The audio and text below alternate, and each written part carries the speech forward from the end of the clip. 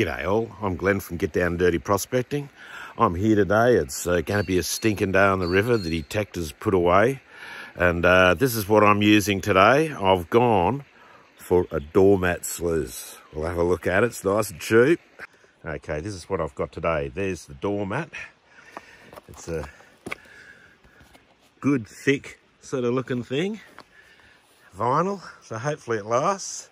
All I brought is a bucket, yabby pump, shovel, 2 buckets, and of course the pan. That's it for today. I've got a spot just up there that I'll show you in a minute that I'm going to set up and get the doormat going. And down here is a spot that I've found. It's just easy gravel. I'm telling you, there's probably only 8 or 10 large flat specks in each dish, but it's a great little spot to see how the doormat goes. I'm just digging gravel out of this hole. I'm getting about 8 nice big flat colours in each dish. So I will get a sample just to show you what I'm doing. Over on that bank there, I'm averaging probably 14 colours, but they're half the size. And I like big flat fish scale size. So I had the mat just set up. I'll show you that. It's not working properly. I really need to set it up again, but I'm going to put 10 bucketfuls through. Then I'm going to do a little clean out just to see how it's going. And then I'll use the gravel to just fix it up a bit. Okay, this is what I'm getting. Scale to my finger. As you can see, there's some big colours there. And there's all those small ones. So we'll see how we go. It's probably going to get too hot where I'm digging, and I'll probably get into the bank and do a little bit there. It's in the shade, so it just makes it a bit easier. I'll show you the setup. I've just done the clean up at the first little run. It was a rough run. I only stopped because I saw this great big flatty in there. That one there. This is 6 buckets. So yeah, well, look, it's catching it. I'll have a look to see how much that I lost. I think it's a weird way of running it. It does float a little bit, but once it gets full, it seems to run a lot better. And I will show you that because I'm going to get it set up better this time with more gravel to slide it down on. So the mat sits on the gravel. Anyway, that's the first run. I saw that one and I just stopped. But there's enough gravel to make it a better pad. As I said, I'll do a pan and out of the tailings at the end and see if there is a couple of specks. I have no doubt there's some loss. Anyway, 6 half buckets, or a bit more than half buckets, but it's hard because I'm walking too far and I'm not happy about that. Okay, sorry about the wind.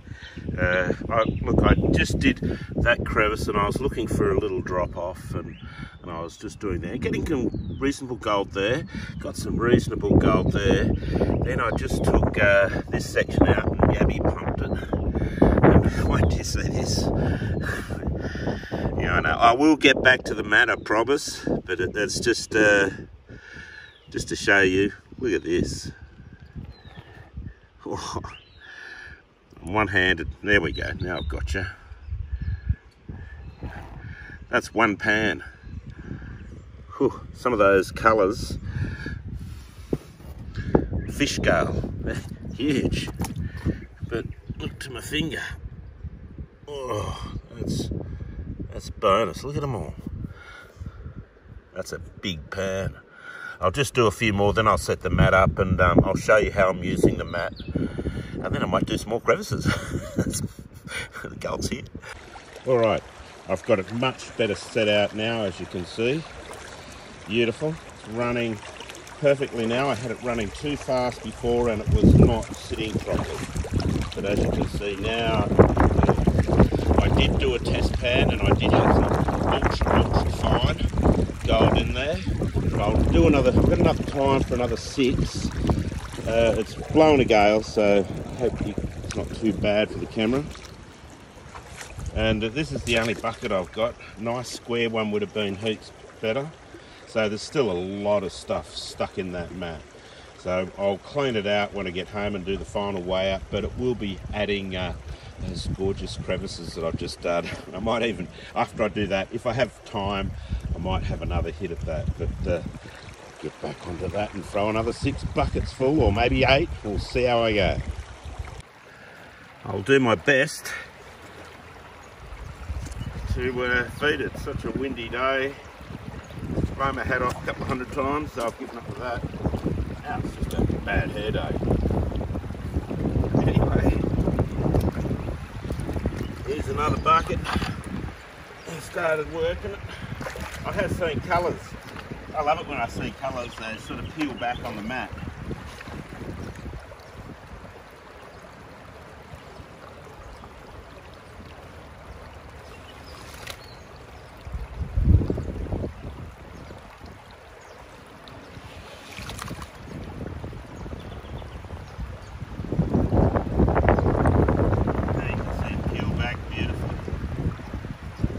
Colour, and then it dies into the mat.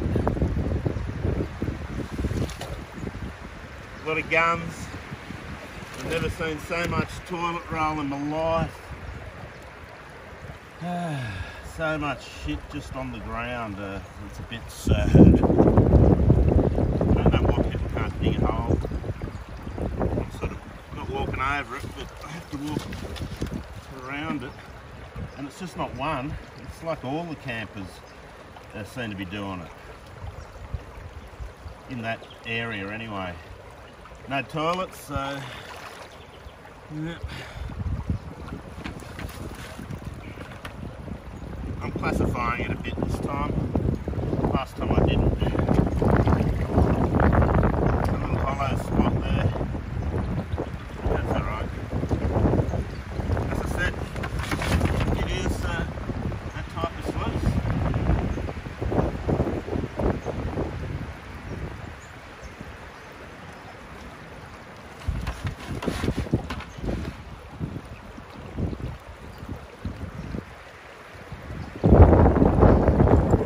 Peels back.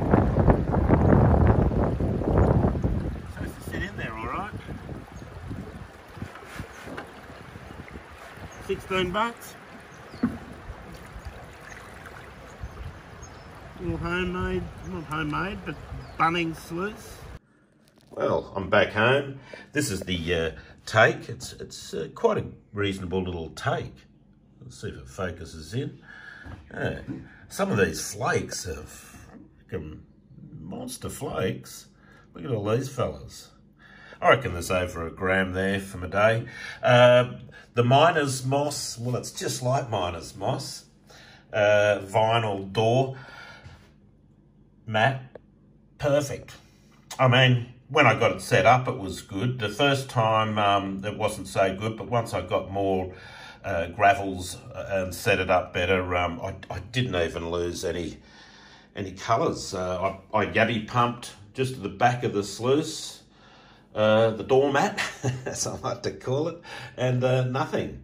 So look, there's cheap. It's like 16, 17 bucks, and you got the perfect little setup all ready to go. How cheap's that?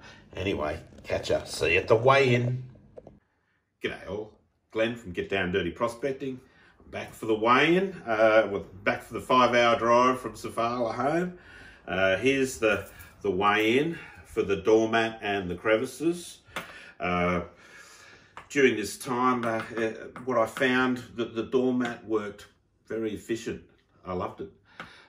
Perfect little thing. You could actually, what I thought was, and leave comments on it, is if you decided to do panning on one day, just test panning on one day, right up a river, you know, for a really long walk, and did your test panning, then the next day you could just take a bit of string, the doormat, and a bucket and shovel. That's all you need. Just go up, spend a whole day throwing buckets through.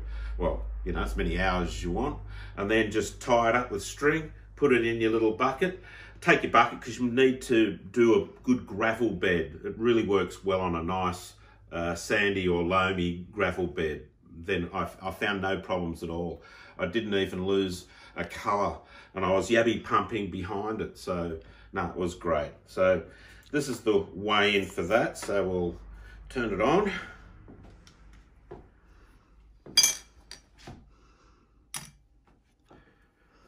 Tear it off. Here we go. That's it. 1.38. 1.38 grams. That's not bad. It was probably 50-50 because what I found was the second run, although you didn't see it, it got so windy. So I just gave up trying to record it, the final, the cleaning up and doing the final pan, but it was actually pretty good. I found on the bank an area that was tightly compact, like only a metre away. It was more washy. I was still getting some decent gold, but only a metre higher up, still just above the water line. It was really tight, compact, and I did one bucket from there that I'd actually put through the sieve, so I classified it so you could see it. The rest were all just half buckets. All up, I did 12 half buckets. 6 from the river on the first run, and then the second run was another 6 with the classified one for you to see, and just it worked well for $16. Great Bunnings doormat. During that night, the wind really picked up. As I came back through all these campers, and there were campers, mostly young families, there were just people had gone to the toilet everywhere, scattered, and the wind picked up so much that night. It was like a US ticker tape parade. Basically, when I was driving the next day to go detecting, because the weather had just cooled. It was so hot. This is the long weekend. The weather had cooled. When I was driving along, there were just toilet rolls, thousands of toilet rolls all along the fence line. Well, could be a little bit of exaggeration, but there was a damn lot of toilet rolls all along the fence line, I can tell you. It didn't look too good. Anyway, because the weather had cooled, it did give me a chance. I don't want to be stuck on that hill, those hills, looking for nuggets in those temperatures. So it really cooled. So here's all the nuggets. I'm not going to weigh them. There was 2 half mornings there. One of the mornings, the first morning I got about 4 grams, of gold. That one there's a grammer on its own. Some of these were quite deep, and some of them are so tiny. It was making so much noise from the storms that we were getting in Victoria that I just gave up by lunchtime. And then I went the next day to do a bit more detecting, and again by lunchtime, but this time it started to rain, and it didn't stop, so I just put my poncho on, walked back to the car. 2 half days, so it's a bit of fun. I love doing a bit of detecting, but it's more of a cooler time for me. I don't like burning. Anyway, these are the nuggets. Some of them are so tiny. I've got a little bit of wire gold here, and I tell you, this bit of wire gold was quite deep. And look at that. That's a flake. That is 0.03, and that one's probably a 0.04 or 5. And look at them, so many small ones. And the stock standard coil that I am using is the Gold Hawk 14x9 Coil Tech coil, and that's my stock standard coil. I won't go smaller than that generally. I don't like it because I think a lot of these guys I see detecting, I reckon they're missing half of these nuggets because they're just out of range. And look what I am getting with this stock standard coil. So, hey guys, get out there. Get the 14x9. It's picking these up. So sensitive. Easy to pinpoint. I loved it. As I said, I found more than 200 or 300 nuggets now. With this, well, first with the 11-inch, and then I've gone over it with the 14x9 Coil Tech coil. Absolutely brilliant coil. Try it. You'll be surprised. Anyway, I hope you liked the video. Leave comments, as always, and whether you want me to do more detecting videos, I'm happy to put them up. I've got a couple there, whether you want to see them or not. Leave a comment for that. And also subscribe, helps the channel. Catch you. Have a good one. Bye.